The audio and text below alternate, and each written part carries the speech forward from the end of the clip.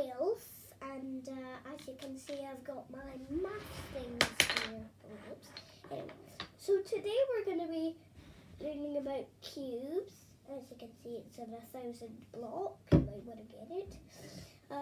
This is a 1 by 10 flat square, 100 of these little cuties. This is a 10th of this, as the same that this is a 10th of that, and this is a 10th of that. So they're all divided by 10. As you can see, look, 1, add a 0, add another 0, add another 0. And I can also make an identical cube if I line all of these up with this cube. Right, as you can see, each one of them, can you guess what each time I introduce? What do I introduce each time? I introduce another dimension. Look, I can only go like I can't. If this was 0 dimensional, I could not even see it.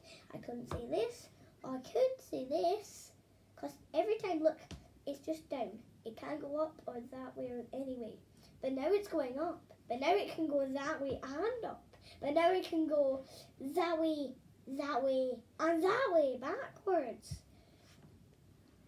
It's a miniature cube, but let's just imagine it's a 0 dimensional dot, line, square, cube.